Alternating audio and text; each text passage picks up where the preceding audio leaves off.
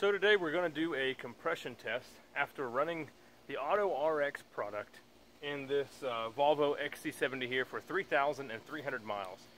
Followed the instructions perfectly. We used a conventional 5W30 oil with this product. Auto RX says that a conventional oil will work better with the additive because you don't have the detergent pack of a synthetic oil fighting against the Auto RX product. So, I don't know, but we went ahead and followed the instructions perfectly. We're going to go ahead and do our first compression check of cylinder number 1. I'll reverse the camera here in a minute when we go inside, and we'll compare it to our original compression numbers and see if the Auto RX has done anything. I think I isolated the low compression in this engine ring down to worn or stuck piston rings. So let's go ahead and get to the test and get started.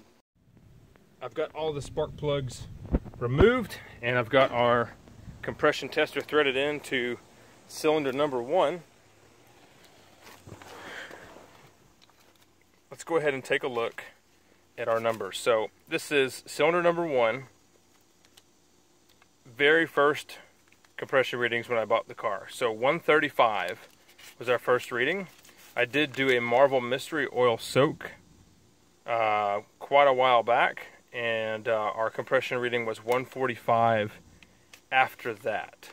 So I don't know quite what it'll be, but let's take a look.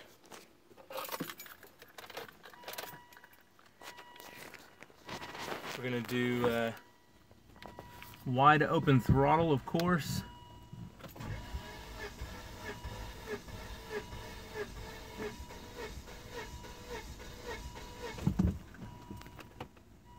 So we are right under, maybe right at 150 psi. We'll call that 149 for cylinder number 1. We'll go ahead and do the rest, and I'll write the numbers down.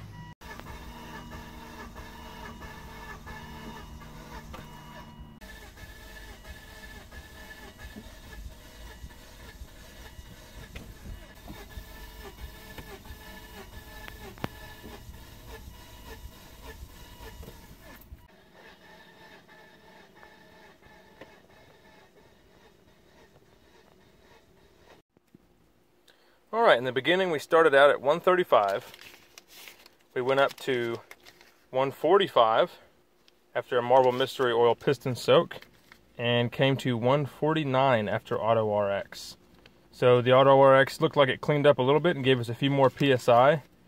We're overall at 149 at a 135 there, so that looks pretty good. And it looks like the same trend all the way throughout. We did gain a decent amount of compression across the board. It looks like, let's see, 139 on cylinder 4. Before we were at 122, 130. So we definitely raised our numbers all the way across the board. And from the original test, we did gain quite a bit. Even off the Marvel Mystery Oil numbers, we still gained some. 9 PSI on cylinder 4, 130 to 139. We stayed about the same on cylinder number 5, cylinder number 1, but the other ones in between did get a pretty big gain. So it looks like cleaning up a little bit did help, and we probably don't have stuck or dirty piston rings. We most likely have worn piston rings or worn cylinder walls. So the next thing we're going to try is the Restore product, and we're going to drive some with that. So hit that subscribe button to see that video. Alright, it's time to get this oil out of here. Let's take a look at our conventional oil with Auto RX after 3,300 miles.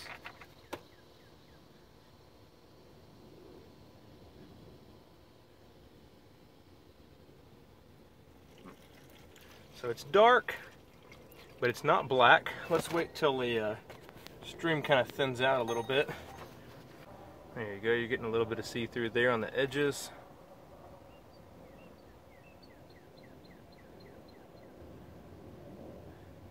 Really not bad at all. Alright, let's take a look inside the oil filter housing, or the cap here. I'm going to get out some brake cleaner, and we're going to take a look down inside. See what kind of stuff we got in here. So we've definitely got quite a bit of crud in that corner up there. Some more over there on the side. Unfortunately, I was using a Fram filter this time around, and they're garbage. But I did have this thing completely clean before I put the last oil in. There's quite a bit of junk down there. So it looks like the Auto RX did break it up, and it made it down to the oil filter housing. I'm curious to look in the oil filter itself and see how much junk is inside there. But yeah, it definitely looks like it worked.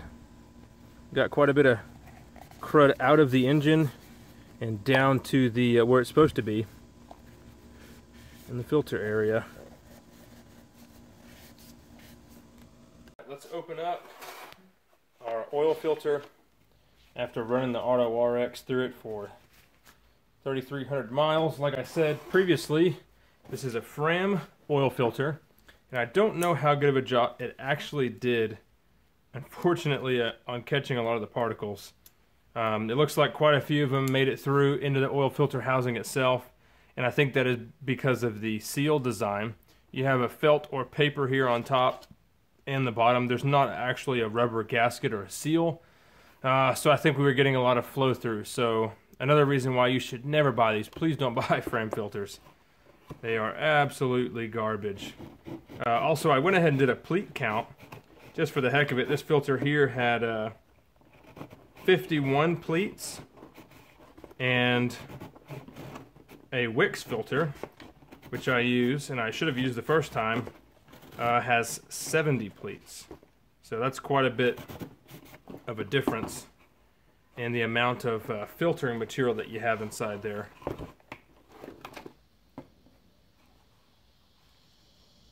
Let's find where the pleats join up, and that is right here where they're glued together. Take a look inside these. Oh man, that is a lot of gunk. I mean, take a look. Holy crap. Don't pay attention to the edges where I was cutting, but there's just so much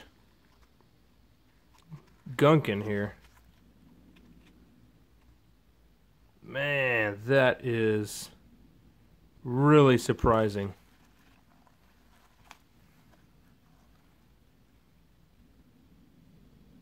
Just look at that. Holy crap.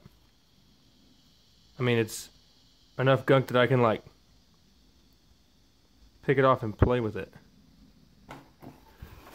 Let's look at the other side. There we go. That's what it should look like. So this is the side where the oil is exiting. Okay. And this is the side where the oil is being forced through.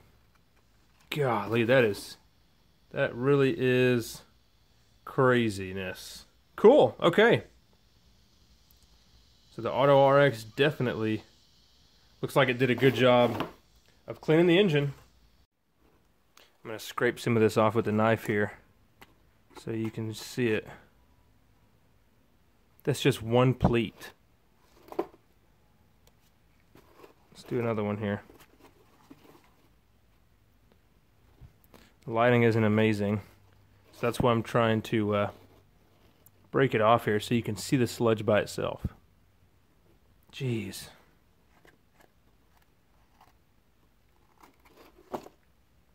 Pretty freaking crazy. I wonder if the sludge was so bad that it was just bypassing the filter. So after the simple test that I've done here with the compression, I think I would definitely recommend Auto RX. The cleaning ability is already well documented online with plenty of forum support and videos and things like that. So a little bit of extra compression that I got from it I think I would definitely recommend it. We didn't see anything incredible, and there is no magic, you know, fix in a bottle. But the improvements that I did see just from the little bit of driving that I did, yeah, I think I would. It's definitely worth the about 50 bucks that I paid for 2 bottles after shipping. So yeah, if you have any experience with Auto RX or any questions, definitely put them in the comments. Thanks for watching.